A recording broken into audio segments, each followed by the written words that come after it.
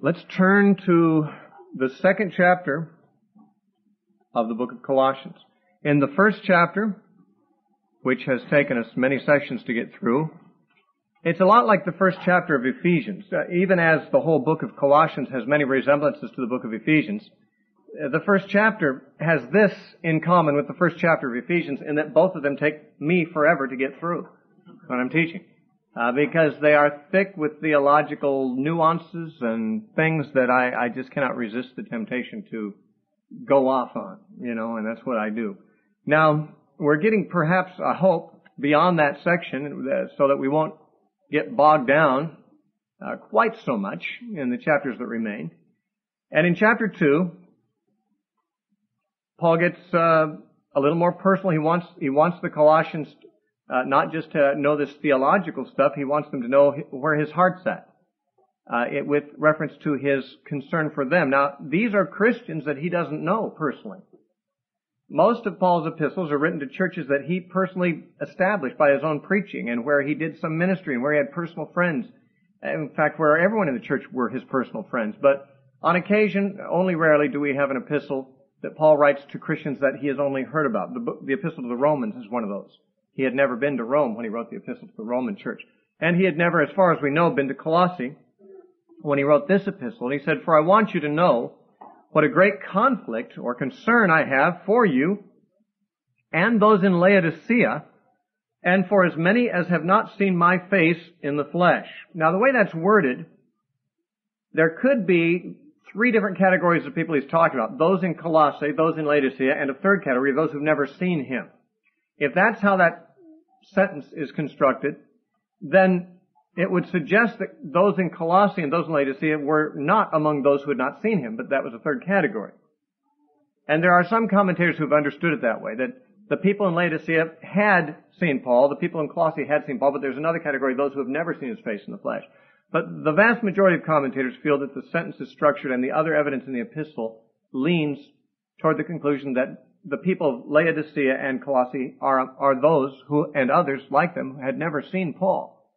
That seems to be implied in chapter 1, verse 7, when he's talking to them about what he knows about their spiritual lives. And he says, "As you also learned from Epaphras, our dear fellow servant, who is a faithful minister of Christ on your behalf, and who declared to us your love in the Spirit."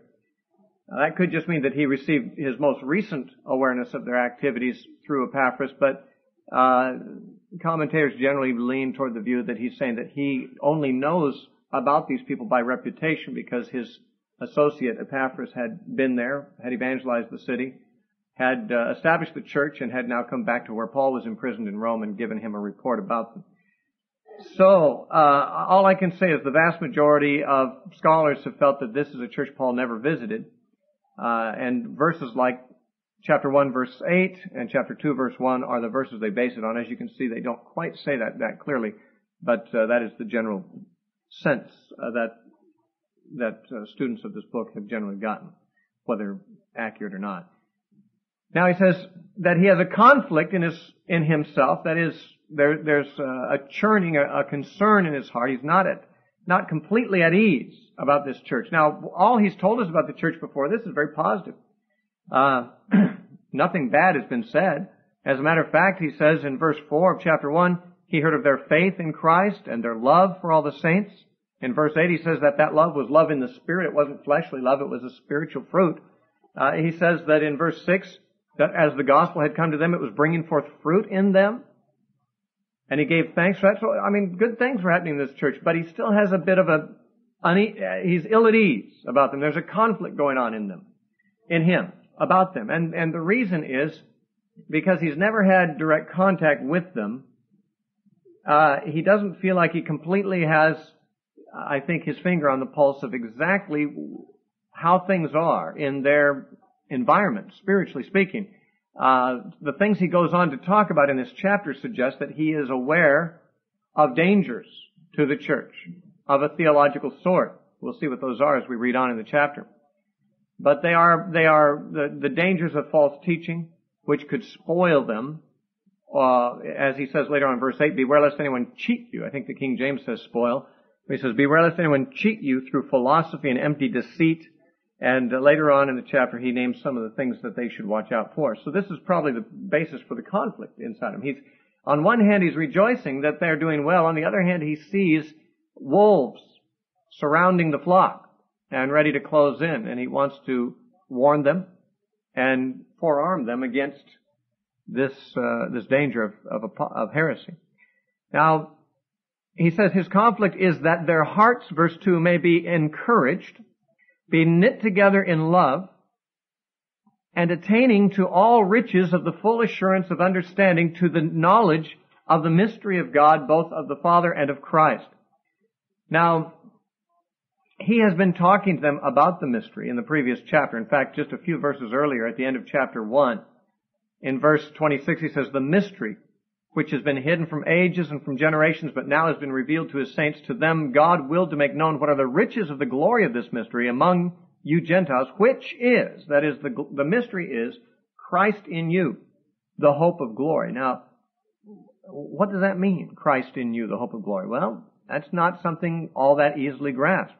Now, you might say, I got no problem. When I was a little kid, they said Jesus was knocking at the door of my heart, and I opened my door, and Jesus came in, and Jesus in me. That's easy to understand. Only problem is that's probably not what Paul had in mind, since that's not taught in Scripture. The Bible nowhere talks about Jesus knocking on the door of anyone's heart, or of anyone asking Jesus into their heart. These are terms not found in Scripture, nor, as far as I know, is the concept found in Scripture. Jesus said in John chapter 14, verse 21, he that has my commandments and keeps them, he it is that loves me, and I will love him, my Father will love him, and we will come and make our home with him. Nothing there about asking Jesus into your heart. It's a matter of knowing what he commanded and doing it. And if you do that, you show that you love him. And if you love him, he'll come and he'll feel at home in you. So the Bible does teach that Christ dwells in us, but the concept of Christ indwelling us is not at all one that is easily grasped with the natural mind, so that Paul is concerned that they may come to a full assurance of understanding and to the knowledge of this mystery of God. Paul actually prays over in Ephesians chapter 1 that God will have to give them revelation of this thing that is our experience in Christ. Over in Ephesians chapter 1, among the things that he prays for them is that they'll receive revelation, the spirit of revelation in the knowledge of him. He says in verse 17 that he prays in Ephesians 1:17 that the God of our Lord Jesus Christ, the Father of glory, may give you the spirit of wisdom and revelation in the knowledge of him, the eyes of your understanding being enlightened, that you may know what is the hope of his calling, what are the riches of the glory of his inheritance in the saints, and what is the exceeding greatness of his power toward us who believe. These are things that Paul figures that you can't grasp them with the mind entirely. I mean, you can learn the theology about it, you can learn the doctrine of the power of God, or you can learn the doctrine of the hope of the Christian, or you can learn the doctrine about the glory of the inheritance. But apparently Paul, if he thought that that was enough, he'd just kind of lay it out and spell it out and say, there you go. Instead, he prays that God will open the eyes of their understanding, that he'll give them the spirit of revelation in the knowledge of him, apparently because he considers those things necessary to really grasp these concepts. These are spiritual concepts. And it says Paul says in 1 Corinthians 2 and verse 14, I believe it is, he says, the natural man cannot receive the things of the Spirit of God. They're foolishness to him because they are spiritually discerned. I think we've labored under the assumption too much that the things of God can simply be grasped and understood with the mind if we simply have clear enough teaching on the subject. But Paul was certainly capable of giving clear teaching, but he was not confident that his words alone could convey this enlightenment, this awareness, this revelation. You know, when Peter first heard about Jesus, do you recall when that was? That was in John chapter 1. His brother Andrew encountered Jesus first and ran off to find Peter, his brother, and said, we have found him of whom the prophets wrote. We found Jesus of Nazareth, the Christ, the Messiah. And so Peter heard from his brother that Jesus was the Messiah and the hope of Israel and all that. Later, much later, years later, Jesus, after Peter had become one of the apostles, Jesus said to the disciples at Caesarea Philippi, who do men say that I am? And Peter said, you're the Messiah. You're the Son of the living God. Actually, the same things that Andrew had said to him years earlier, before he even met Jesus. But Jesus said, blessed are you, Simon Bar-Jonah, for flesh and blood has not revealed this to you. That's an interesting thing to say. His brother was flesh and blood. His brother had told him these very things years ago. But Jesus said, you didn't get this revealed to you by flesh and blood. This was revealed to you by my Father. Which means that additional to hearing it from a man, he had to get it from God. It had to be revealed to him by the Father. In other words, Christianity doesn't just boil down to learning theological concepts so that we can regurgitate them like a parrot and say, I understand this now. I know this now. What Paul assumed is that the spiritual reality of Christianity requires spiritual revelation to appreciate. Even this mystery of Christ in you, the hope of glory, he's concerned that they would come to a full assurance of understanding, to the knowledge of this mystery of God. He was not at all convinced that his simply mentioning it or explaining it would do the whole job. You can sit in a room full of people and all hear the same things, and some people can get it, and other people don't get it. Why? Well, there may be many factors. You might be asleep, for one thing, and you didn't get it. But if you're awake, you still might not get it, and it may be because the Holy Spirit hasn't enlivened it to you. Quickened it is the old English word. The Holy Spirit hasn't revealed it to you. But we need that. Paul's prayers for the church is that God would reveal these things to them. Paul obviously had it revealed to him. It was the mystery that was revealed to him as one of the apostles and prophets, which was not revealed to the sons of men of earlier times, and it revolutionized his whole life. It changed his whole perception of religion, and he was a religious man before he knew Jesus. He was as religious as any Jew he ever knew. But that wasn't good enough. He had to have the revelation from Jesus. And that's what he desired. That's what he prayed for. That's what he labored toward. That's what he urged the believers that he wrote to seek and to obtain. And I will tell you, I spent the first 12 years of my Christian life when I was a kid, and up until I was about 16, knowing Christian theology better than most. As a matter of fact, I preached. I was leader of the youth group in my junior high and in high school years in the church I was in. Conservative, Orthodox Christian, and I was better educated in the Bible than almost anyone else in our youth group. I think they said the same thing. They knew it. That's why they always made me the leader. But I didn't know God. Not in the sense that I talk about knowing God today. I can remember distinctly when I passed into that other dimension. I'm not talking about some spooky mystical thing. I'm just saying the very thing that's normative to Christianity. I assumed my experience before that time was normative. Because I was taught you believe these things, you confess these things, you adhere to these things, and you're a Christian. And something that it took me years to ever discover was maybe so. Maybe I was a Christian. I don't really know how to evaluate those years. I mean, I certainly was a believer, but I didn't know God as I came to.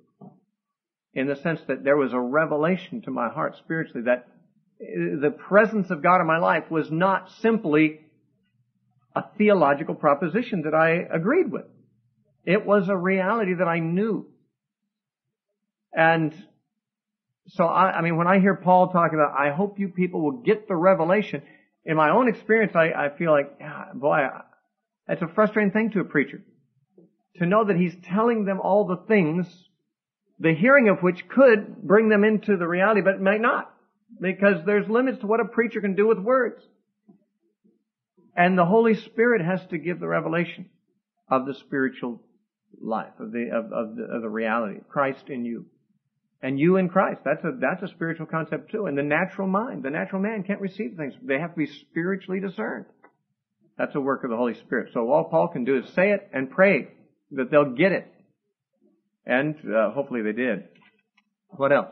Verse 3. In whom, meaning in Christ, are hidden all the treasures of wisdom and knowledge. Now, if Paul's concern was about the Gnostic heresy, which we know there are some elements of that he alludes to in this book, then this reference to all the riches of wisdom and knowledge would be particularly poignant because the Gnostic heresy was about knowledge. That's what it comes from the word gnosko, knowledge. To know. And they were called the Gnostics because they claimed to know, in fact, they claimed to have revelation of spiritual mysteries. The Gnostics are still here. We just call it the New Age movement. But they have, like some of the things going on in Colossae, there's other elements. There's elements of Judeo-Christianity. There's elements of Greek philosophy. There's elements of Oriental mysticism and occultism, all kind of mixed up into one pot. And we call it the New Age movement. I don't know what they called it back then, but it was there in Colossae too. And it's the Gnostic aspect especially. A lot of people are vaguely New Age in their general approach to things, but people who are really into it get into the spiritual aspects of, getting enlightened, really. Having awakening to, making the quantum leap into another spiritual plane. And this is exactly what the Gnostics taught. And they taught that it was done through spiritual knowledge.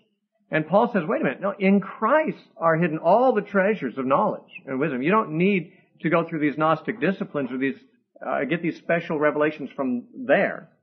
All I care about is that the Holy Spirit will reveal to you that Jesus is all of that. And that Christ in you is what you will get a fuller, as he says, a fuller knowledge and a fuller understanding of, in verse 2. Now, in Christ are hidden all the riches of wisdom and knowledge. When he says they're hidden, this doesn't mean that they're inaccessible, like you hide something so people won't find it. The word that's used there is more like the word for, gems hidden in a mine. It's not so much they're hidden, it's just that they're not laying on the surface. And they're worth mining for. They're worth digging for. It's not as if they're hidden so well you won't find them. It's just that all of God's wisdom and knowledge is found when looked for in Christ. And it's there that they're hidden. And those who don't look in Christ won't find them because they're hidden there. If you hide something, I have at home it's a can of a product that like you'd buy at the market, but it's not really a can of that product.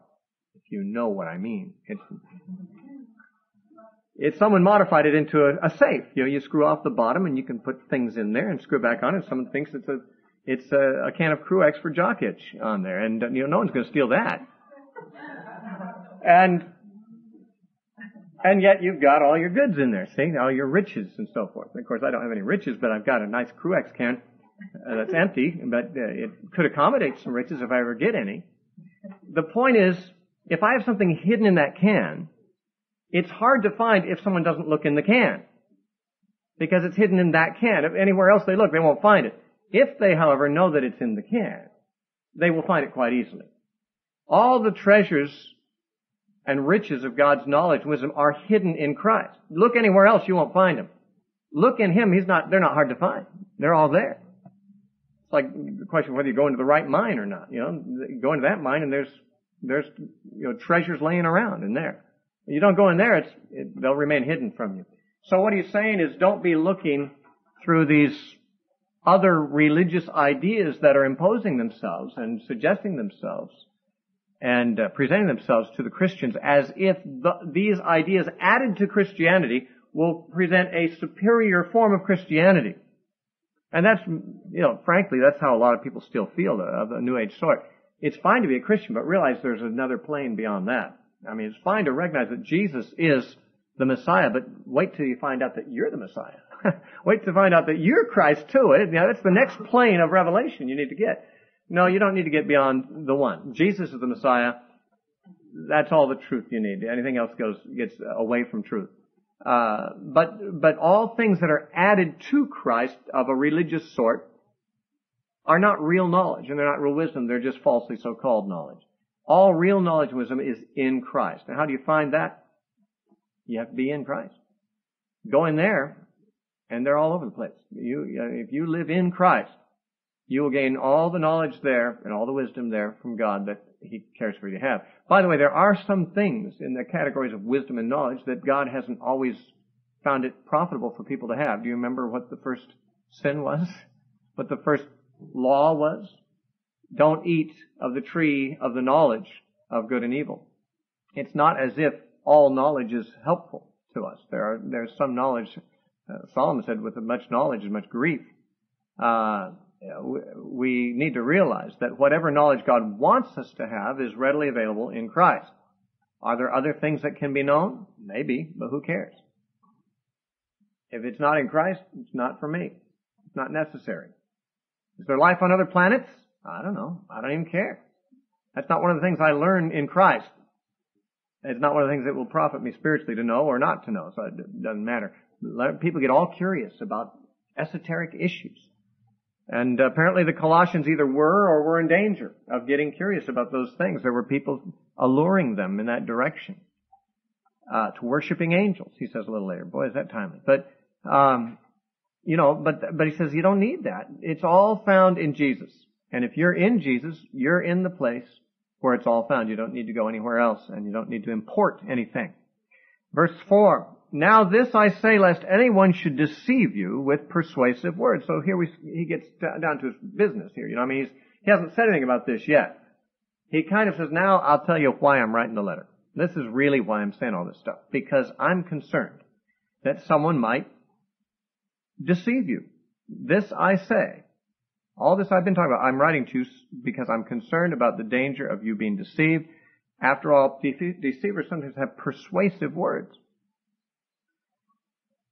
and persuasive arguments and attractive words. For though I am absent in the flesh, that is, he's physically not there, yet I am with you in spirit.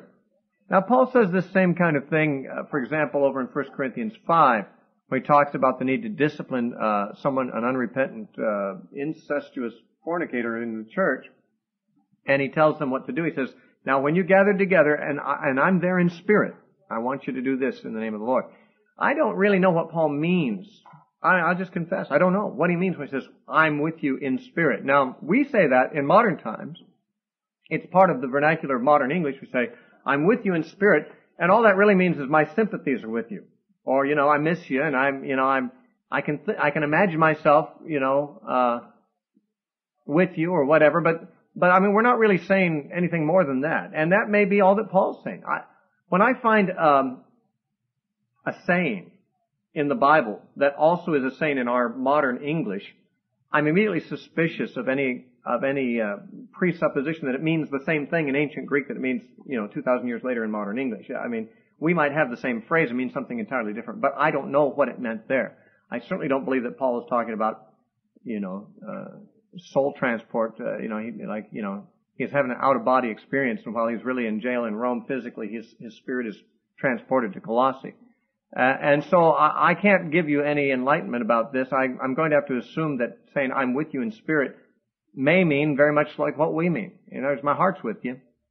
I'd like to be with you. Can't be. My heart's there, but I'm here. I'm stuck. I'm behind these bars.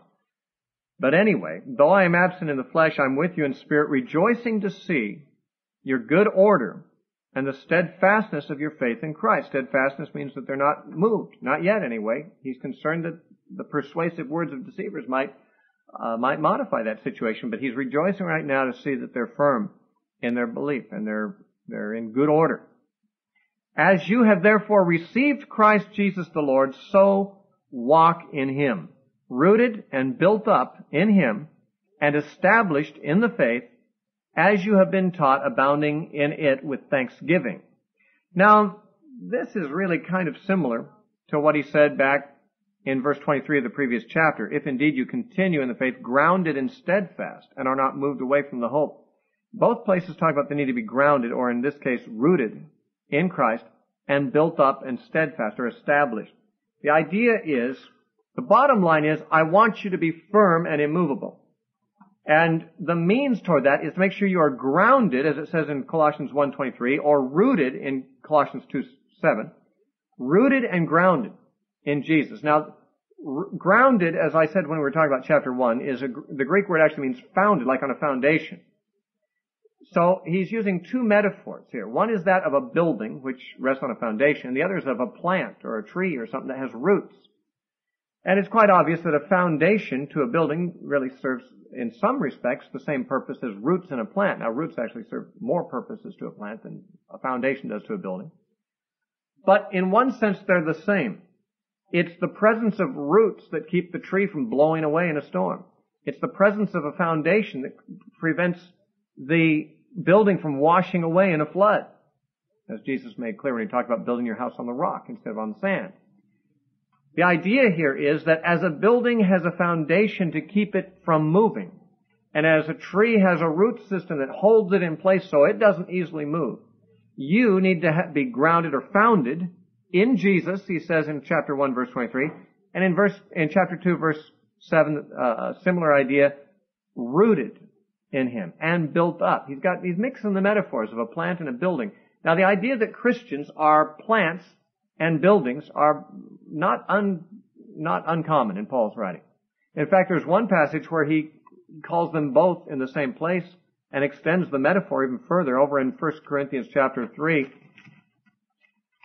he is talking about the establishment of the church in Corinth by himself and the follow-up efforts of teaching there by Apollos after Paul had left.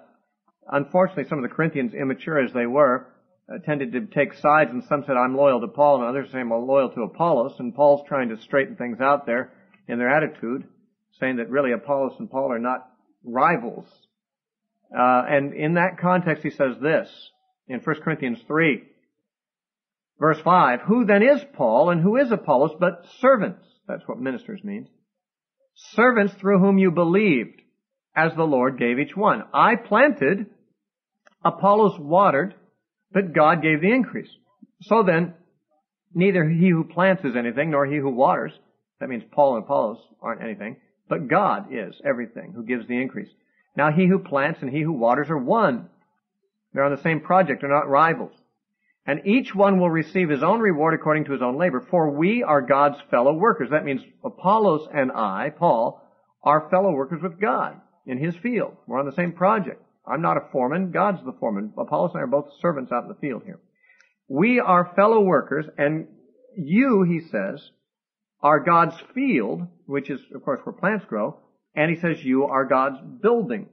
Now, up to this point, he's been talking, using the metaphor of plants. Paul planted the seeds. Apollos watered the seeds. God made the seeds grow. This is a field growing. He says you are God's field.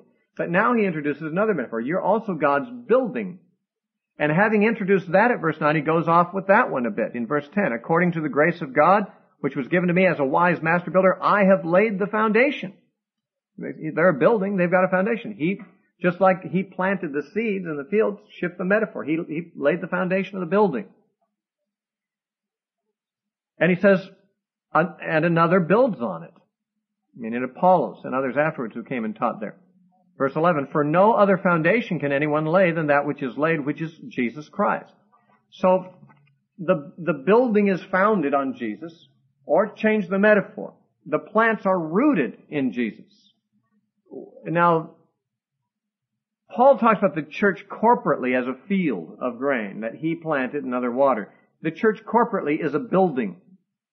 To be more precise, in Ephesians 2 and in 1 Peter 2, it's a building which is a particular kind of building, a temple, the temple of the Holy Spirit.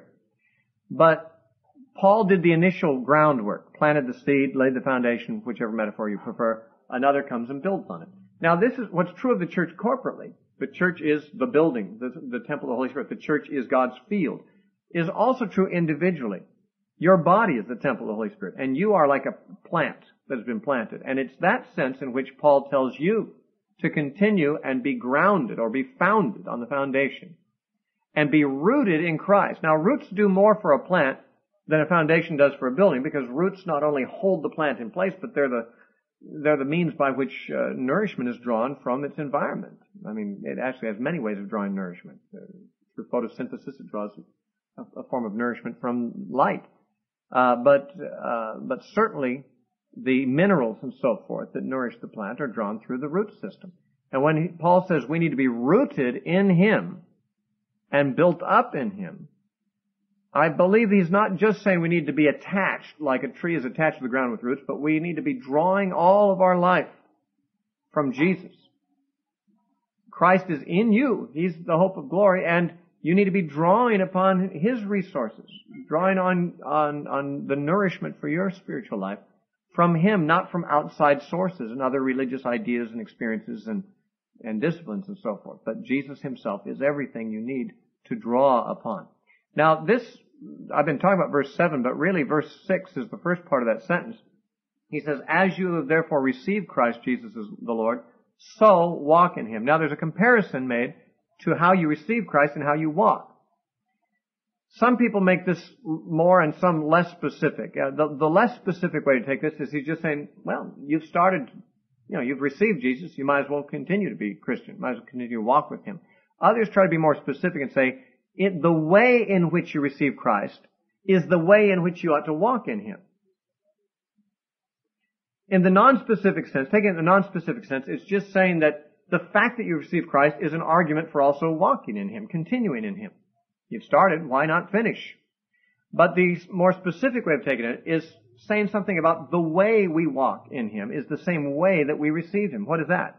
How do you receive Him? By faith. So how do you walk? By faith. As you received Him by faith, so continue to walk with Him by faith or in Him. So I don't know how specifically Paul intends that. But Paul does mention here, I believe for the first time in Colossians, this metaphor of walking. It is so common in the Bible that we almost forget that it's a metaphor. When we talk about somebody's walk, we mean, of course, the way they're living. We mean the quality of their relationship with God and how they're progressing with God. But walking, of course, is a metaphor. And Paul uses it in many, many ways. Later in Colossians, he'll have more to say about it. In Ephesians, he talks a great deal about our walk, which is, as I say, a metaphor for living.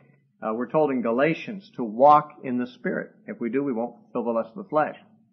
In other places, let me give you sort of a rundown of some of the things that the Bible says about our walk. In Psalm 1:1, it says, "Blessed is the man who does not walk in the counsel of the ungodly." In Micah 6:8, it says that one of the things most important to God is that we would walk humbly with our God. We're supposed to love mercy and to do justly and to walk humbly with our God, Micah 6:8 says. In 1 John 2:6, it says that we should walk even as He walked, as Jesus walked. In Galatians 5:16, it says, walk in the Spirit.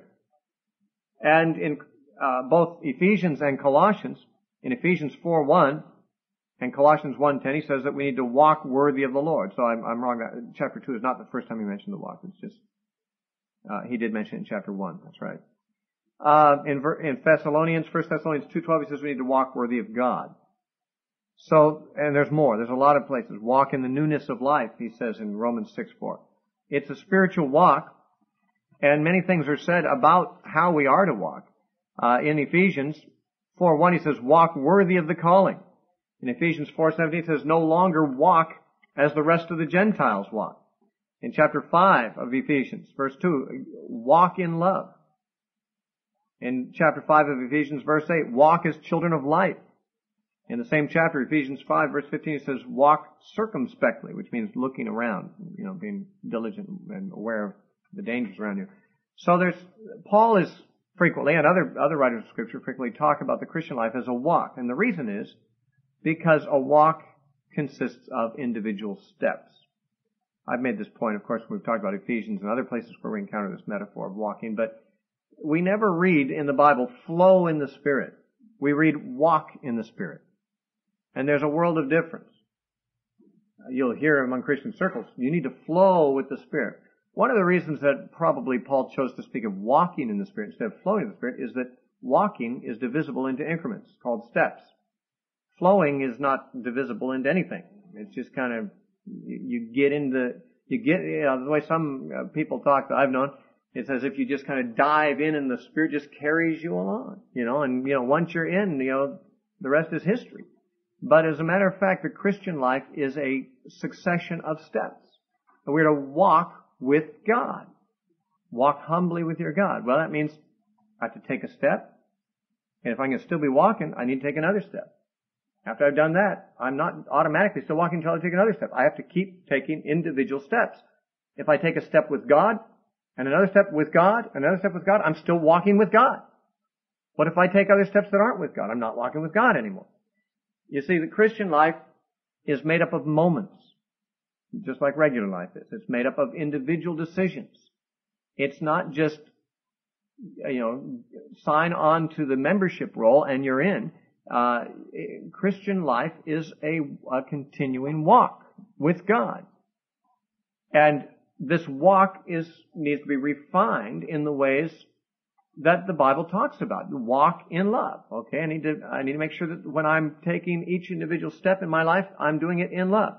Walk circumspectly. Okay, as I continue life, I need to be aware every step that I take, of whether I'm under attack from this angle or from that angle. It's every day is a succession of individual decisions and moments, metaphorically, of steps.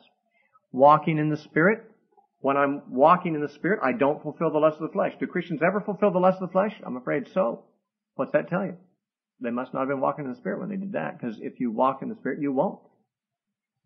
Does that mean they're not spiritual people? I can't say that. They may have been taking steps walking in the Spirit every moment up to that last one, and that last one wasn't in the Spirit, and they fulfilled the lust of the flesh. The Christian life is a walk, and each step is an individual project. It's an individual accomplishment. It's God's accomplishment, but it's accomplished through you walking with Him. Taking another step. Do Christians ever fall? I believe they do. But like a baby when it's learning to walk, it takes a few successful steps, then it's down. But it doesn't stay down. It gets up again, tries it again, gets better at it, falls again, keeps getting better at it, till pretty much second nature, to walk successfully. I believe the Christian life tends to be that way a lot of times too, is that it's a learned behavior, learning to walk with God. You need to learn not to walk in the counsel of the ungodly.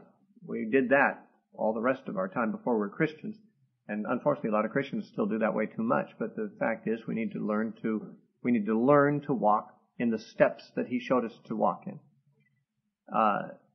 Remember, it says in Ephesians 2:10 that we are His workmanship, created in Christ Jesus for good works, which He has foreordained what? That we should walk in them. In what? Good works that He's foreordained for us to walk in.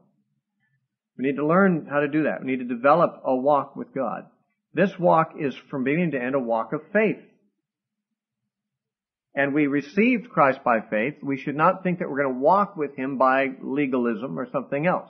That's what Paul said in another place over in Galatians. He was amazed that the Galatian Christians who had started out in a relationship with God through faith were now modifying the nature of their relationship with God to something that was based upon and maintained by an observance of rules and regulations. And the entire book of Galatians is written to express Paul's chagrin and shock at this development. In fact, in the normal place in his epistles where he normally says to all his readers, I thank God for you, in the book of Galatians he doesn't bother. He doesn't say, I thank God for you. In that position, he says, I'm shocked. I'm amazed at you, he says. And when he speaks to them in Galatians 3, he says this, in the opening of Galatians 3, O foolish Galatians, who has bewitched you, that you should not obey the truth before whose eyes Jesus Christ was clearly portrayed among you as crucified. This only I want to learn from you. Did you receive the Spirit by the works of the law or by the hearing of faith? Are you so foolish? Having begun in the Spirit, are you now being made perfect by the flesh? That's the same sentiment Paul's talking about here. As you received Christ, so walk in Him. How did you receive the Spirit? Was it not by faith, or was it by the hearing of the works of the law? Well, it was by faith. Well, you started that way. You're going to finish a different way altogether. Now lapse into legalism. Now lapse into Oriental mysticism. Now lapse into Greek philosophy. I mean, this is what the Colossians were in danger of. They had a legitimate start as Christians. They knew how they had received Christ, by faith. But now people were suggesting, the path to perfection is, it's fine. You've started out well. You've got Jesus. But now there's a whole bunch of stuff Jesus never said, but we have discovered. We've had our revelations. And this is the path you need to follow. I think what Paul is saying here is you started out with a simple faith in Jesus. Keep that way. Walk that way. You started out, you received Him that way, and as you received Him, continue walking the same way. Now, verse 8, beware lest anyone cheat you through philosophy and empty deceit, according to the tradition of men, according to the basic principles of the world, and not according to Christ. For in Him dwells all the fullness of the Godhead bodily, And you are complete in Him, who is the head of all principality and power. Now, once again, the same idea is here. You are already complete in Jesus. You don't need to add worldly philosophies dreamed up by men to somehow come to a point of greater spiritual standing. And there are many people, there were in Colossae apparently, and there are here. There are now. There are even in the church people who say, okay, you're fine up to this point, but there's another threshold to cross. Now, there are other thresholds to cross. I want to make this very clear. There are plenty of thresholds to cross in your Christian life. There are new victories to gain. There are new things to learn. I'm not diminishing that. My whole life so far in Christ has been of crossing many thresholds. And once I've crossed them, I'm glad to be there. It's a new advance in the spiritual life. But all of them are in the same realm. They're in the realm of Jesus. It's not as if Christianity is something you master all the Christian truths first, and then the next thing you have to learn is somewhere outside of Christianity, coming from, mysticism, coming from philosophy, coming from whatever. And what he's saying is you are complete in Christ. You don't need to add other things. They're extraneous and unnecessary. You are already full. You are already complete in Him. And who is He?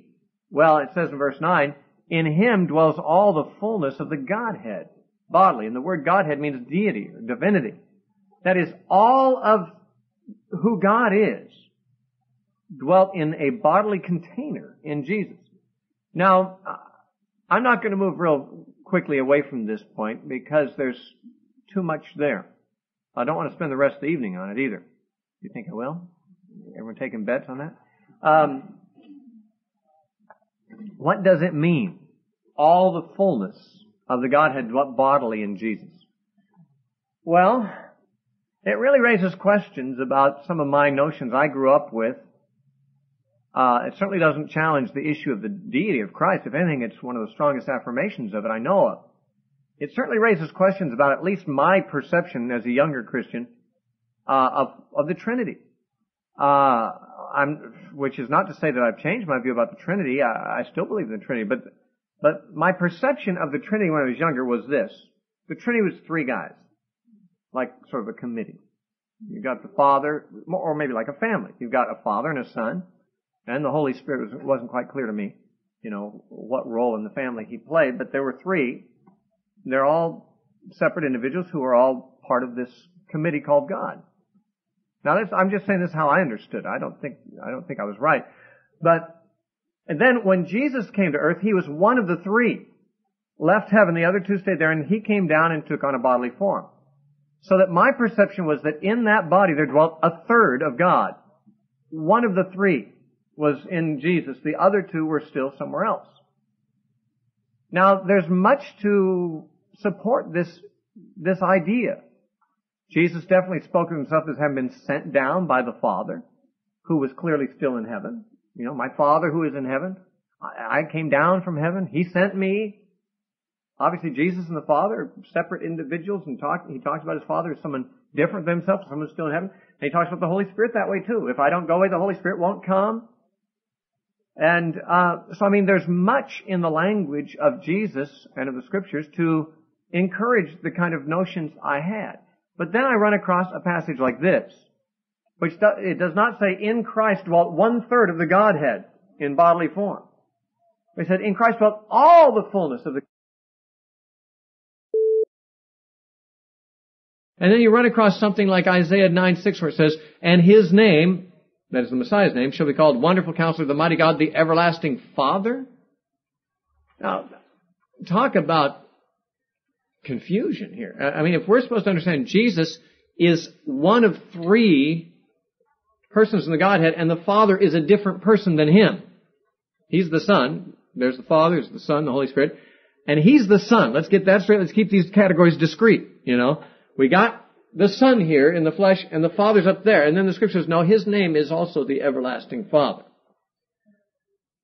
Well, what about the Holy Spirit? What's His relationship with Jesus? Well, depending on where you look, 2 Corinthians is one place that certainly muddies the waters a little bit in terms of the neat package of what I used to think it all was like in the Godhead. We have Paul saying this in 2 Corinthians 3, verse 17. He says, now the Lord, which Paul usually means Jesus when he says the Lord is the Spirit. And where the Spirit of the Lord is, there's liberty. So the Lord, Jesus, is the Spirit, and He's also the everlasting Father, and in Him dwelt all the fullness of the Godhead bodily. And I must confess, I don't find it so easy to picture how this works as I used to. And that's why people who ask me about the Trinity often don't get much satisfaction out of me, because I don't understand the Trinity.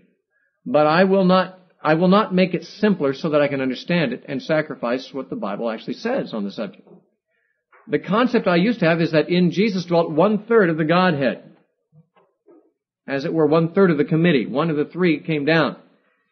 And there's, as I say, there's some things in the Bible that sound like that's the right way to see it. And then we find this kind of a statement. All the fullness of the Godhead dwelt in Him. Now, I can't resolve the problem completely. I have theories and images that come to my mind, but I don't know that they're any better than the ones I've abandoned. All I can say is I do believe the Bible teaches that Jesus is God. That's fairly clear. Everyone knows the Bible teaches the Father is God. Everyone knows, I hope, if they're Christians and not Jehovah's Witnesses, that the Holy Spirit is God. And that there's only one God. So, I mean, you've still got some kind of a Trinitarian concept, but there are differences too. Jesus made a distinction between Himself and the Spirit, a distinction between Himself and the Father, and a distinction between the Father and the Spirit. And yet, there's some kind of mixture going on there in the person of Jesus. I hesitate to share this because it's only, I mean, Paul says, don't let anyone just cheat you by human philosophy and ideas of men. And I must confess, what I'm about to share is simply an idea of a man, me. And my ideas aren't any better than any other man's. I mean, not innately anyway. But I've wondered if the relationship of Father, Son, and Holy Spirit is not so much like the relationship of three people in a committee, but more like three substances mixed together into one substance. Not that God is a substance, but remember, He's a spirit. Now, who knows the qualities of spirit, you know? If an analogy can be made to liquid, which I'm not saying God is a liquid, we know that you can mix three liquids into one liquid and you still have the three. I mean, I think of lemonade, which almost sounds like a kind of a silly illustration to use of God, to use lemonade, but I mean, to me, it's an idea. You've got three things. You've got water, you've got lemon juice, you've got sugar. They're all distinctly different from each other, but you mix them together and you've got them all. I suppose if you had the right kind of extraction process, you could still separate them from each other, but why? You know, much better all together than separate. And if you would have a big punch bowl full of that and scoop one glass out of it, that glass would only be a part of the lemonade, but all the fullness of the lemonade would dwell in that glass, would it not? I mean, it seems to me it would be a true sampling. You wouldn't scoop out just the lemon juice or just the sugar or just the water. You'd scoop out a true sampling.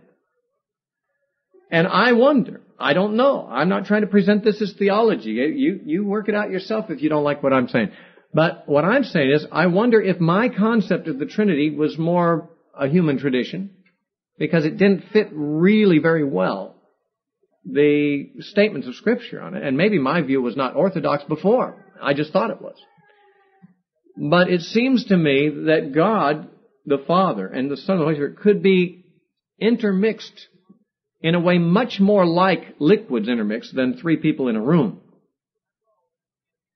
After all, when Philip said, Lord, show us the Father, and that'll suffice us, he said, well, have I been so long with you, Philip, you don't know me? Do you not know that I am in the Father, and the Father is in me? And if you've seen me, you've seen the Father? Did that ever confuse you? I'm in the Father, and the Father's in me. I mean, I've wrestled with that since I was a kid. I know what it's like to take a large container and put a smaller container in it. So the smaller container is in the larger container, but the large container is not in the small container at the same time. How can one thing be in something else and yet how does that work? Well, I don't know. But it works much better if we're talking more about the kind of intermingling of liquids. Then they are in each other.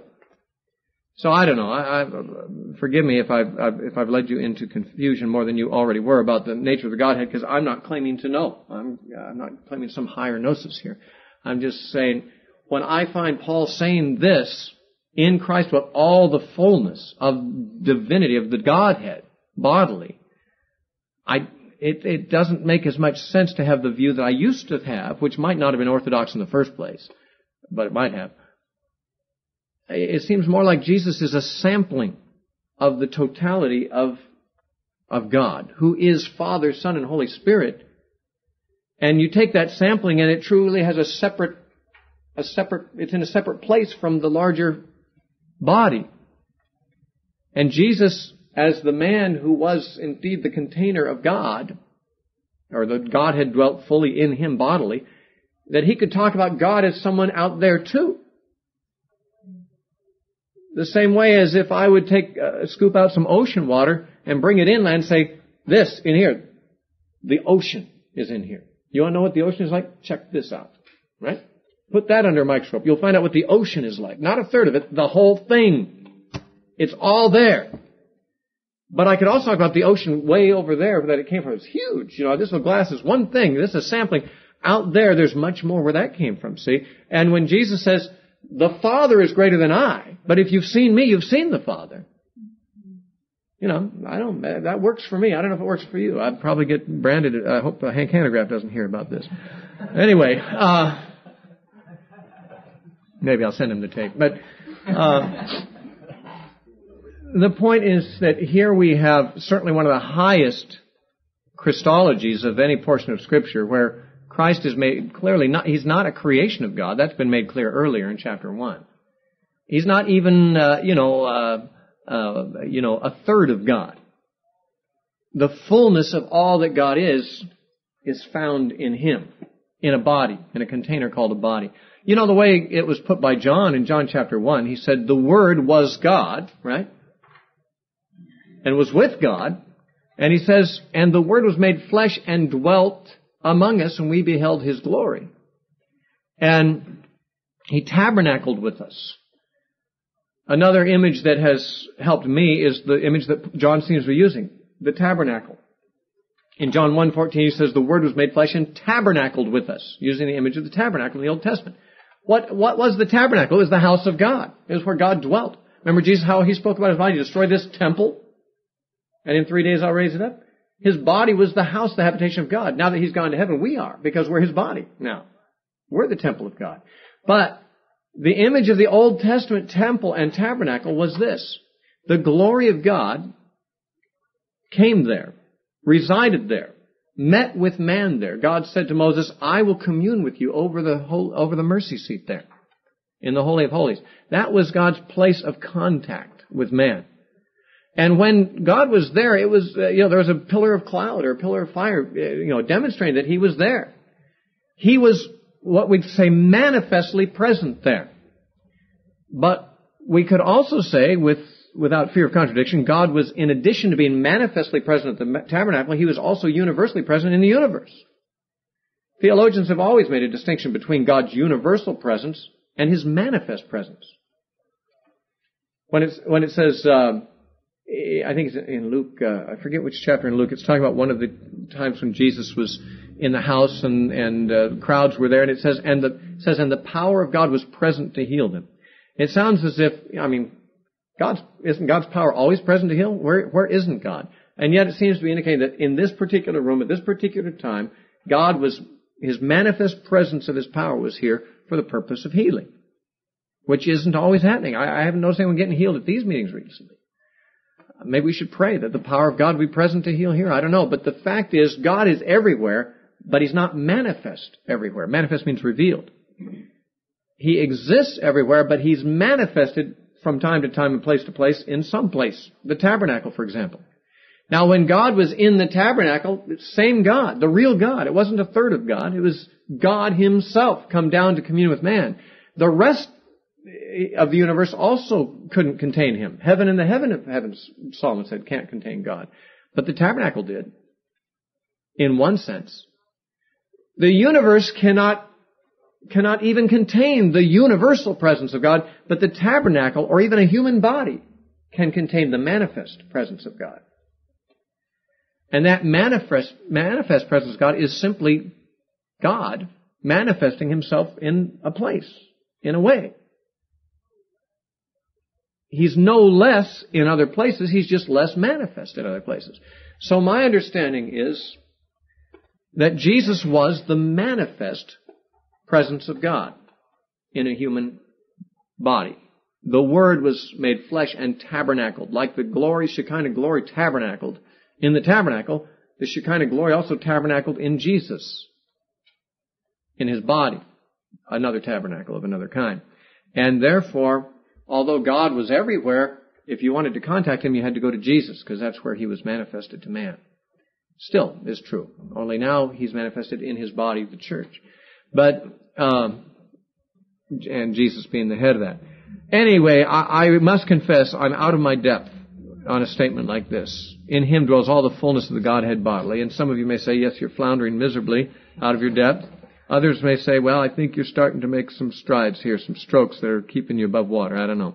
Maybe I'm treading water. At any rate, one of the most comforting things I have come to realize in just the last few years is that I don't have to understand this. I have been so set free in recent years when I realized I don't have to understand this. I mean, I always knew I didn't understand the Trinity, but I thought I at least understood how to say it. Because the Nicene Creed said how to say it, right? I mean, I could repeat the creed, and I could say it right. I mean, I always would confess I don't understand it, but I can say it. Now I realize that I don't even have to know how to say it, necessarily, because the Bible nowhere tells me that I have to know how to say this particular thing. Without controversy, it's a great mystery, Paul said. I'm willing to let there be mysteries, and this is one. And you might think that I've been doing everything I can to unmystify it by giving them ridiculous illustrations of lemonade and things like that. But actually, even if those illustrations have some semblance of reality, they still are mysterious to me. What I'm saying is, knowing Jesus does not require that I fully understand all these things. But if I think of Jesus as anything less than God in a human body, I'm not thinking of Jesus, the Jesus of the Bible. I've got another Jesus. I've got a lesser Jesus.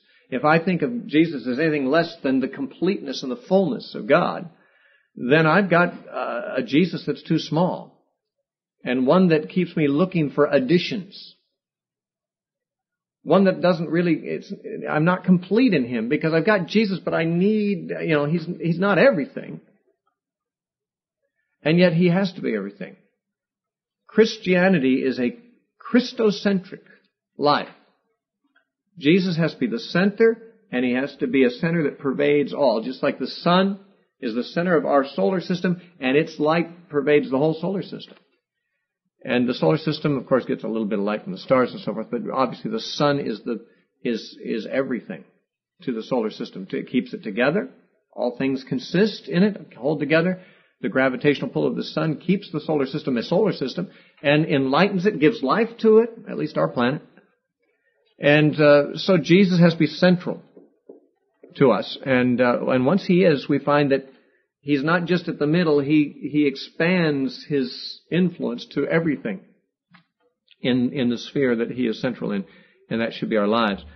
So that we are complete in him, which means we don't have to import other ideas and revelations and things that are outside of Christianity, mystical experiences and occultic breakthroughs and things like that. We don't need another Messiah or a series of them. We are complete in Jesus, and if you're complete, there's nothing more that you need to be seeking but more of him. Now, to say you are complete in him doesn't mean you don't need to seek him more. The whole Christian life is a life of pressing deeper into Jesus, into God. And this is made clear in Scripture, that we are to grow in grace and in the knowledge of our Lord and Savior Jesus Christ. 2 Peter 3:18 says, got to grow in the knowledge of him. And yet, that's the only growth we need to seek, is in the knowledge of him, not in a whole bunch of other curiosities of a spiritual sort. Now, Paul gets into that because he begins to identify in the next verses just what kinds of curiosities and spiritual extraneous debris is trying to find its way in to pollute the pure and simple faith in Christ in these people's lives. He says, "In him you were also circumcised with the circumcision made without hands, by putting off the body of the sins of the flesh by the circumcision of Christ, buried with him in baptism, in which you also were raised with him through faith in the working of God who raised him from the dead. And you being dead in your trespasses and the uncircumcision of your flesh, he has made alive together with him, having forgiven you all trespasses, having wiped out the handwriting of requirements that was against us, which was contrary to us, and he has taken it out of the way, having nailed it to the cross." Now, what is all of that? That's a long sentence for one thing. Actually, it's two sentences, but what's he saying? He said that we have experienced the only circumcision that matters, and his reason for saying that must certainly be that someone was trying to influence them to seek another. And we know for a fact, as we read Galatians, that there were persons who tried to persuade Gentile Christians to become Jewish in their practices of Jewish rituals. They wanted them to adopt Jewish laws of cleanliness and get circumcised and so forth. And that would apparently be something that was beginning to intrude too. You are complete in Christ. You don't need Jesus plus circumcision. Jesus plus ritual laws of purification. Jesus plus legalism. You don't need that. You're complete in him and you need nothing more than him. Because if someone wants to tell you you need to be circumcised, he says you can say, "Thank you, I have been, with the circumcision made without hands." Now, the circumcision made with hands, that's no big deal. That's just cutting off a bit of flesh. But the circumcision made without hands, that's what the Old Testament rituals all looked forward or foreshadowed some spiritual reality. And the law of circumcision, which was a ritual, looked forward to a spiritual reality, which is circumcision of the heart. Now, the idea of circumcision of the heart is actually found in the Old Testament. It starts out with, I think, Jeremiah 4:4. If I'm not mistaken, Jeremiah says, "Circumcise your hearts and not your foreskins." The Jews to whom he was writing already were physically circumcised, but their hearts were not.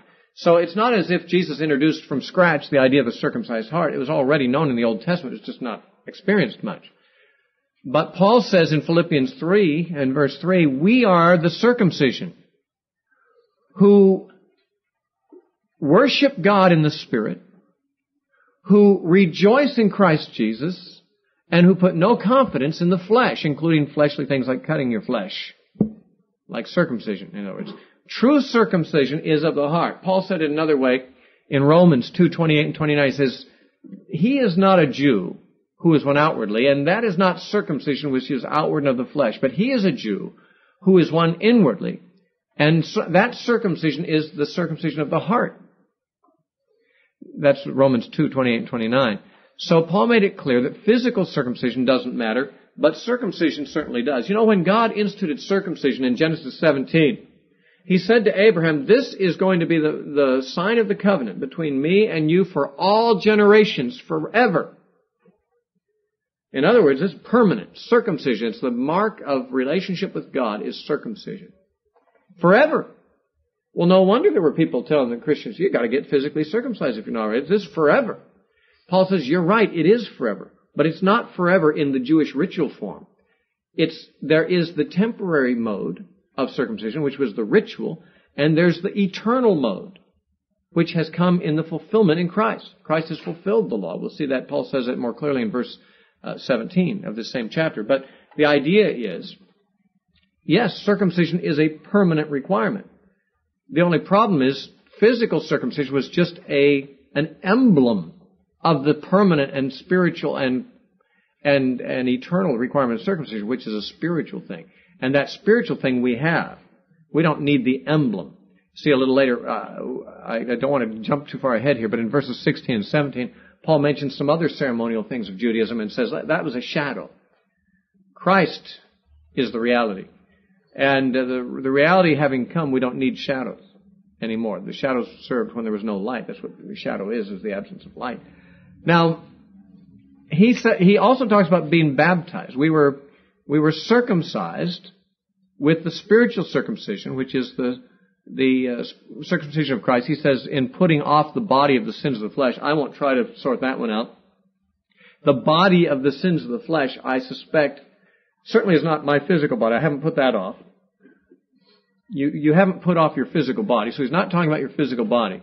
What then does he mean by the body of the sins of the flesh?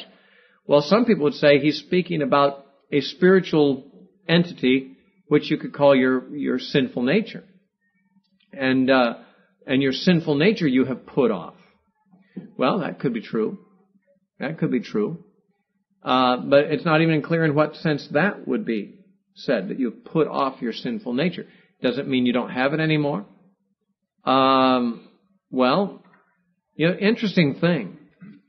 Paul talks about later in Colossians chapter 3 and also in Ephesians, he talks about putting off the old man, does he not? Well, what's interesting, he says in Colossians that you have put off the old man. But in Ephesians, he says you must put off the old man.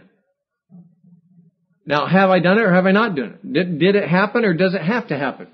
Putting off the old man. How about both? When I become a Christian, I put off the old man. And the rest of my life, I keep putting off the old man. It's interesting. You see, you'll find that in Colossians 3, getting ahead of ourselves, but this may have something to do with putting off the body of the sins of the flesh, too, the same sense we've put it off. He says in verse 9, Colossians 3:9, do not lie to one another, since you have put off the old man with his deeds. Okay, that's done. You did it. You have done it. But over in Ephesians chapter 4, he says, as by way of exhortation, in Ephesians 4:22, that you should put off, concerning the former conduct, the old man. So you need to put off the old man because you have put off the old man. Sounds to me like this putting off the old man is an ongoing thing. You have, and you need to.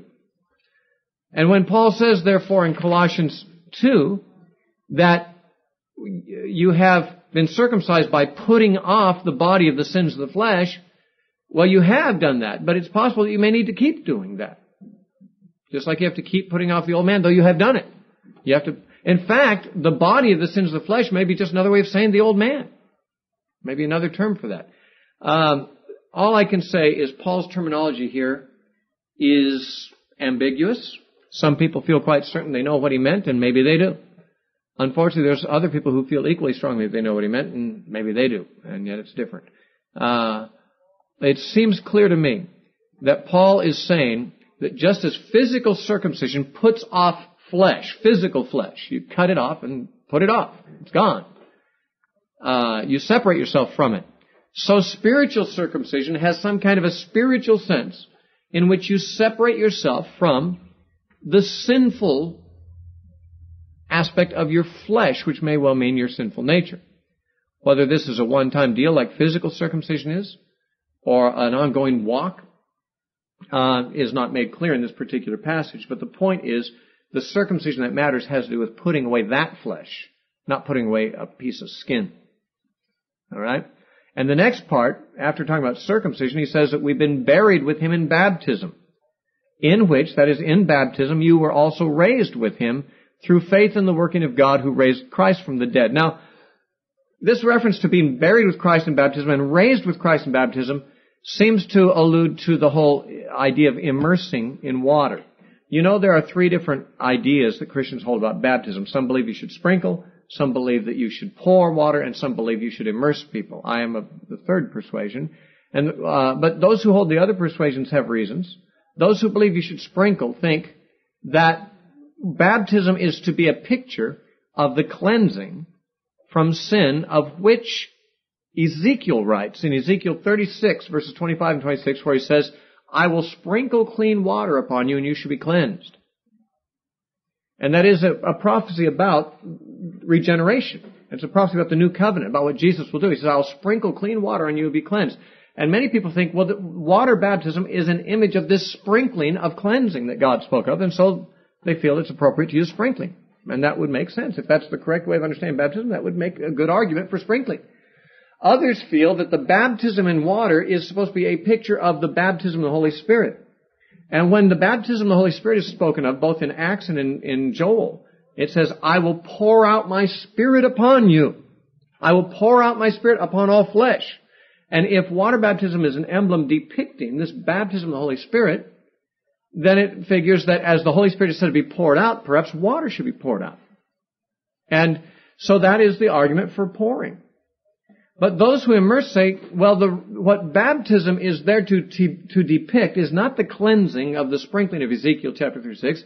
It's not the pouring out of the Holy Spirit of Joel. It is the burial of the individual with Christ and the resurrection of Christ, in which case immersion is much more the picture that you submerge them and they come back up again. Now, actually, of those three options, although all of them have some basis that is, let's say, reasonable, the only one that has a biblical reference in its favor is this last idea. The Bible nowhere says that baptism is a sprinkling for cleansing of sin. It nowhere says that baptism is a picture of the baptism of the Holy Spirit, but it does say we were buried with Him in baptism and raised with Him in baptism. And it doesn't say it only once. Colossians 2 says it, but also Romans chapter 6 says almost in the same words the same thing. Just so we'll see that this is a fairly consistent teaching of Paul. In Romans 6 and verse 4, Paul says, therefore we were buried with Him through baptism into death, that just as Christ was raised from the dead by the glory of the Father, even so we also should walk in the newness of life. So we were buried with Him in baptism. Both Colossians 2:12 and Romans 6:4 say that. Now, he said that our baptism, therefore, was an emblem of having died with Christ. You don't bury living people. Notice baptism isn't a picture of dying with Christ. It's a picture of being buried with Him. It presupposes that death has already happened. You don't take a living person and bury them. You do that to someone who's already died. Therefore, baptism is not given to people so that they might die. You could bury a living person and surely he'd die. But that's not what baptism's for. You don't baptize someone so that they'll die to their self and so that they'll be a newborn person. Baptism doesn't make that happen. Baptism is just the appropriate thing to do after that's already happened. Burying people is not a method of killing people. Burying people is a method of dispensing with someone after they've died, disposing of the body. And it's a very appropriate thing to do. Likewise, baptism isn't a means of dying and resurrecting. It's a means of showing that that has happened. And Paul develops this idea in verse 13. And you being dead, or having died, but before you died, you were dead in another sense, in your trespasses and the uncircumcision of your heart, and He has made you alive, together with Him, having forgiven you of all your trespasses. This is what coming out of the water baptism apparently means. You've come alive from your dead state. Having wiped out the handwriting, verse 14, of requirements that was against us, which was contrary to us, and He has taken them out of the way, having nailed it to the cross. Apparently the handwriting that was against us was the law. That seems to be the context. He's talking about circumcision. In verse 16, he's going to talk about Sabbath keeping and food and drink ordinances. Apparently that's what he has in mind when he talks about these things that were against us that are nailed to the tree, the law. So Christ has taken the law and really ended it as a means of seeking a relationship with God. It's dead. It died with Him. The full force of the broken law and the requirements of the law were leveled against Christ, and He died and paid the penalty for it, and that emptied the law of all its teeth and of all its, wind, as it were. So that the law no longer has validity as a means of spirituality or of a relationship with God. Jesus took that whole system, and when He died, it died with Him. It was nailed to the cross when He was nailed to the cross, it says here. And in doing so, verse 15 says, having disarmed principalities and powers, He made a public spectacle of them, triumphing over them in it. It apparently means the cross, though some manuscripts say in Him. That would be in Christ. So whether it's in it, the cross, or in Him, it remains debatable depending on which manuscripts are consulted, but hardly makes a difference in the meaning of the general verse. The idea is that when Jesus died, He did a couple of things. He took the written charges against us, and they died with Him. They were nailed to the cross with Him. And in so doing, He disarmed the principalities and powers. Now, who are they? I understand, of course, the principalities and powers to be a reference to the demonic realm. What is the demonic realm's principal concern? Is it that they like to haunt houses and do poltergeist things? Is that, is that what the demons are all about? They like to spook people? Or is it that they like to possess people and make them foam at the mouth and bark like a dog and cut themselves with stones and live in tombs and take off their clothes and stuff like that? That's, you find, demons sometimes do that. That's not what the demonic realm is about. That's not what darkness is about. What darkness is about is damning your soul. That's what darkness is. That's what the demons are there for. That's what the devil's there for. He's the accuser of the brethren. And you know what? Before Jesus died, he was loaded for bear. I mean, the devil had all the goods on you, didn't he? And yet when Jesus died, a voice in heaven says, in Revelation 12:10, "Now is come salvation and strength in the kingdom of our Christ, for the accuser of our brethren has been cast out, who accused them before God day and night." And Satan's ability to accuse has basically evaporated. It's like he's standing there to accuse you and the rug's pulled out from under him and he falls through the trap door. There's nothing there for him to stand on. Why? Because you don't sin anymore? Because since Jesus died, no one sinned, so the devil has nothing to talk about? No, people still sin. There's a difference though. The penalty was laid on our substitute. So that if the devil wants to point to our sins when we have repented and availed ourselves of the merits of Christ by faith, there's nothing there to look at. They've all been transferred to a substitute who then paid the penalty for them. There's nothing there to point at you for. The accuser is out of a job. Now, the way Paul puts it here is that when Jesus died, he disarmed the principalities and powers. Their whole task and their whole goal was to condemn you. They don't have any weapons left. They don't have any strength left. It's been pulled out of their hands. They've been disarmed. Because the ordinances and laws that were written against us have been nailed up to the cross. There's no more grounds for accusation. So Paul says in Romans 8, who can bring any charge against God's elect? It is Christ who justifies. Who is he who condemns? And Paul is saying the same thing another way here. He's just saying the devil can't condemn us anymore. The demons have been disarmed. They can't condemn you because of what Jesus did. He triumphed over them. Now, the actual wording Paul uses in verse 15, when it says he made a public spectacle of them, triumphing over them in it, this word triumphing is a special Greek word that was used in secular Greek literature to describe the triumphal entry of a conquering Roman general as he would return from the battlefield victorious, and he would bring in chains back to Rome the generals and the rulers and the chief citizens of the country that had been conquered, that had opposed them and had lost. And rather than just killing them in their own land, they brought them back to Rome to kill them. But before they killed them, they paraded them through the streets of Rome. And the emperor, in the honor of the conquering general, would set up an Arch of Triumph. If you go to Rome today, you can still see the Arch of Triumph for Titus that was set up for him by Vespasian after he conquered Jerusalem. And what these Romans would do, they'd have a big parade, and the returning general, victorious, would bring his prisoners captive, and he'd parade them through the streets. And at the end of the parade, they'd kill them. Paul uses the word in the Greek that referred to this kind of a triumphal procession. He says that Christ, through the cross, although Christ, to the eye of man, seemed to be defeated on the cross, yet what was really defeated was not Jesus, but his enemies. In fact, as far as the heavenly view of things was, he was parading the principalities and powers as if in chains, as conquered foes, doomed, not yet dead, but doomed. And so Jesus conquered the powers of the devil in his death. And so he says in verse 16, therefore let no one judge you. Notice how Paul assumes that people who are legalists are doing the work of the demons. Because the demons have been conquered, don't let the legalists get you down. Because the force behind their accusations has been evaporated, has been nailed to the cross. Don't let anyone judge you. About what? Well, about food or drink. He's talking about the dietary restrictions of not eating pork and things like that, which the law forbade. Or in regard to a festival or a new moon or Sabbaths, which are a shadow of things to come, but the substance, or more literally in the Greek, the body, is of Christ, or is Christ's. The body is Christ's. Now, the statement, the body is Christ, could be a reference to the church.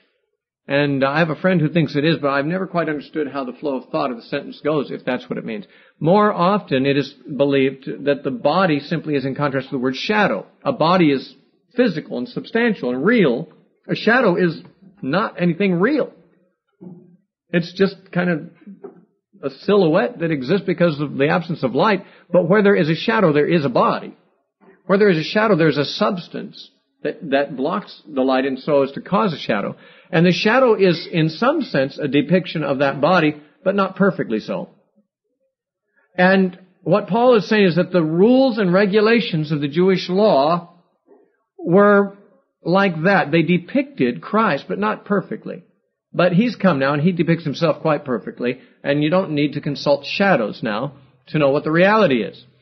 You don't need to have a religion based upon rituals that foreshadowed something that has now come, and we can now see clearly who Jesus is. We don't need to mess with the things that were supposed to be didactic teaching devices, mnemonic devices, to teach us what Jesus is going to be like when he comes. He has come. Those shadows were imperfect representations of the reality that is Christ, but he has come and he is the reality. We need him only. We don't need these laws. Now, it's quite clear that Paul is assuming that some of the persons that are imposing their ideas on the Colossians are legalists of a Jewish sort, and that they are trying to bring the Christians under the law of circumcision, which has been alluded to earlier, the laws of dietary restriction, the law of keeping festivals and Sabbaths. By the way, I get a lot of calls on the radio and from other people about Sabbath keeping. And people who believe that we have to keep Sabbath, they don't like this verse. It's uncomfortable to them because it indicates that the Sabbath is like the dietary laws. It's a shadowy thing that it's not valid. People can't judge anyone about those things anymore. It's part of the ceremonial law, like the festivals. But Sabbath keepers usually will say, well, this Sabbath doesn't mean the seventh-day Sabbath, the Lord's Sabbath. This refers to special Sabbaths that were part of festival weeks, et cetera, et cetera. I disagree. It seems like the structure of Paul's sentence is very clear.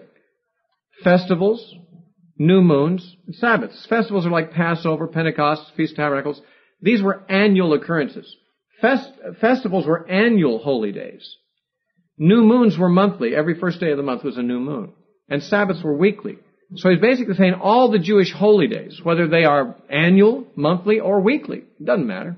Doesn't matter how often they happen, they're still all of the same nature. They're all holy days, and holy days have nothing to do with Christianity. Those are shadows. They all had symbolic value. They don't have any lasting spiritual value, and they don't have any lasting spiritual demands they place upon us. Paul told the Galatians he was very concerned about their spirituality because they observed holy days. He said in Galatians 4, he says, in verse 10, Galatians 4:10, you observe days and months and seasons and years. I'm afraid for you, lest I've labored for you in vain. I'm afraid you're not even Christians anymore. My labors to bring you to Christ seem to be in vain. Because what? You're getting into keeping holy days. And Paul has the same concern here. These holy days are a shadow. They're not the reality. Christ is the reality. And that's what we need to be concerned about. So don't let anyone put you under laws of an Old Testament sort. Now he says in verse 15, let no one defraud you of your reward by taking delight in false humility and worship of angels, intruding into those things which he has not seen. Some manuscript says which he has seen, referring possibly to visions that someone claims to have seen, vainly puffed up in his fleshly mind, and not holding fast to the head, that's Jesus, from whom all the body, nourished and knit together by joints and ligaments, grows with the increase which is from God. Now, the body of Christ grows from Christ. Christ is the head, and it's from him that the nourishment comes to grow. Don't let people get you off onto sidetracks like worshiping angels or into their special revelations they claim they've had that are outside of Christ. These people are puffed up, they're proud, they're egotistical, they're arrogant about their revelations. There's a false humility, he says, attached to this, but this all seems like it's referring to mystery cults, Oriental mystery religions, and the problem seems to be a mixture of maybe Jewish legalism and Oriental mysticism here. And he says these people, they're not holding fast to Christ, so ignore them. Don't let anyone catch you up. Don't let anyone defraud you of your reward this way. Verse 20, therefore, if you died with Christ, which he indicated earlier when we were baptism, that indicated we had died with Christ, we're buried with him. If you died with Christ from the basic principles of the world, which apparently is legalism and laws and so forth, the basic stuff of religiosity, why, as though living in the world, do you subject yourselves to regulations? You died to this. Why do you still live under these things? What kind? Well, do not touch, do not taste, do not handle, which all concern things which perish with the using, according to the commandments and doctrines of men. These things indeed have an appearance of wisdom and self-imposed religion, false humility, and neglect of the body, but are of no value against the indulgence of the flesh. Now, in the introduction to Colossians, I read these verses and mentioned that there is apparent reference here to Greek neglect of the body, Greek asceticism. Certainly the Jews had their laws about don't touch and don't handle, but this seems to be speaking about man-made doctrines. He says, according to the commandments and doctrines of men. He also talks about things that had the appearance of self-imposed religion, false humility, and neglect of the body. This was a Greek ascetic idea. Apparently the problems in Colossae were a mixture of Jewish legalism, Greek asceticism of a Gnostic sort probably, and Oriental mysticism, worshiping angels and stuff, is a big mixed up bag of religious nonsense. And basically he's saying all of that is extraneous. If you have Christ, you are complete in Him. He's everything. The fullness of God dwells in Him. You don't need to get off into ascetic trips. You don't need to go off into head trips and philosophy and somebody's claims to having some new revelation or how to get in touch with your angel. All of that is many, many steps down from where you already are, not up, because you're complete in Him. In Him dwells the fullness of the Godhead bodily. Let's not get caught up in these other curiosities. They only bring you further away from the reality, which is Christ, and back into the realm of shadows and things that are not real. So this is probably this one chapter, more than any other in Colossians, lays out the real areas of concern that Paul has. In the remaining chapters, he gets into practical counsel for how to live in certain life situations, in family life and in work life and in other things. We'll talk about those in due time, but we've run out of time for this class, and we'll wrap it up at this point and at another time go into these other things in chapters 3 and 4.